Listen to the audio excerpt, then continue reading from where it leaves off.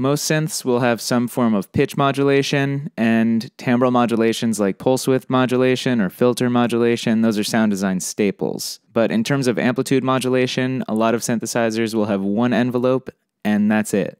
To me, that's a huge mistake. Amplitude modulation can create everything from subtle movements to dramatic timbral effects. So as in previous episodes, let's start with simple modulators and work our way up to the complex stuff. Constants, as always, are super simple. They can affect the amplitude in two ways. They can add or they can subtract. Here, the wheel controls the amount added to or subtracted from our signal. In most cases, we'll have a hard maximum and minimum on our amplitude. Our maximum is when we've completely filled our available headroom and we clip the signal. Our minimum, naturally, is silence. Technically, you can go below 0, wrap around and invert the signal's phase, but you usually won't see that outside of CV. Unless you're in the world of modular, in which case anything goes. When this wraparound occurs, it means that instead of a traditional attenuator or amplifier, you're using an attenuverter. An attenuverter is an attenuator that, in addition to reducing a signal, can also invert its phase. It's like an amplifier but with positive and negative poles. Constants can also be used in conjunction with other modulators to create offsets. Here I'm routing the MS-20's wheel to control initial level. The amp envelope operates as usual, but we now have a positive offset that prevents us from fading to total silence. This is great for creating drone patches. We actually had an entire episode devoted to amp envelopes, but since it was a relatively early episode, there were some nuances that we weren't ready to explore. So let's go a little deeper. Envelopes are the most common source of amplitude modulation. In many synthesizers, they are the only source. They determine how our note begins, how it ends, and everything in between. When we previously discussed amp envelopes, we assumed that all modulation would be positive.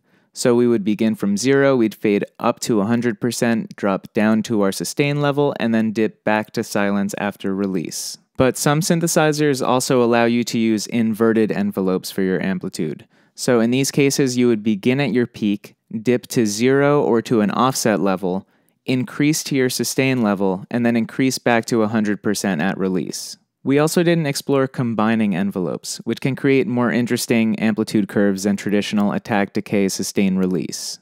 Here I'm using a second envelope with a delayed attack, so after our initial decay, the sound will swell back up. The second envelope has no release, so when we let go of the key, we'll immediately drop to our first envelope sustain level and fade from there. Sub-audio rate cycling modulators, such as LFOs, create an effect called tremolo. You may recognize this as a guitar effect used in the old westerns, or as the effect from How Soon Is Now by the Smiths. Creating tremolo is super simple. Just route an LFO to your amplitude, and that's it. Sine and triangle waves create gradual fluctuations, sawtooth and ramp waves create pulsing effects, and square waves create harder on-off pulsing effects. Tremolo deserves a place in your sound design toolbox, and if that's not enough, it's just lovely on electric pianos. But as with vibrato, the effect begins to break down as the LFO approaches audio rates. You start to hear timbral changes, and pretty soon you're in the metallic world of audio rate AM. Amplitude modulation, much like frequency modulation, creates a set of mathematically derived sidebands. But whereas FM creates a set of sidebands for every integer multiple of our modulator, AM only creates a single set, corresponding to the sum and difference of our frequencies. This doesn't necessarily mean that the resulting timbre will be simpler. In FM, we're normally dealing with sine waves. In AM, we often deal with complex waves. This means that every harmonic in our carrier creates a set of sidebands with every harmonic in our modulator. So if we have 2 waves, each with 5 harmonics, we'll have 25 sets of 2 sidebands. So that's up to 50 new frequencies in addition to the 5 in our carrier and the 5 in our modulator. So you can see how this could get kind of messy. If your modulator is fixed, this timbre won't track across the keyboard, so you'll have a different timbre with up to 60 distinct harmonics hiding under each key. By key tracking your modulator, you can carry this timbre across the keyboard and create musically consistent sounds.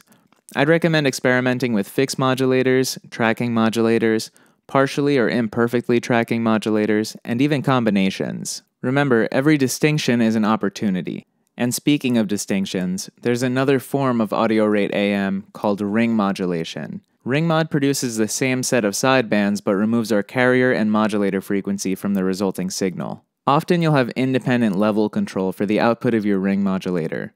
This gives you greater control over the balance of your carrier, modulator, and sidebands. This is great for creating cymbals and other non-harmonic metallic sounds. Experiment with your carrier and modulator frequencies until you have a suitably complex timbre. Then adjust your levels until you find your preferred balance. Finally, set your filters and envelopes. Keep in mind that all of these techniques can also be applied to the amplitude of CV signals. Constants can be used to manually change the amount of CV.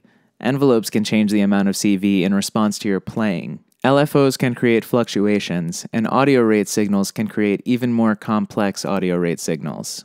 In other words, you have a lot of experimenting to do. If you like this video, support me on Patreon for Beyond Synth Fundamentals, a weekly companion series where we take a more hands-on approach to this material. This week we're using pitch and amplitude modulation on the Quantum to create a set of samples, and then sequencing them in the dig attack to make loops. As always, I'm thatbeet, and this has been Synth Fundamentals. Thanks for watching.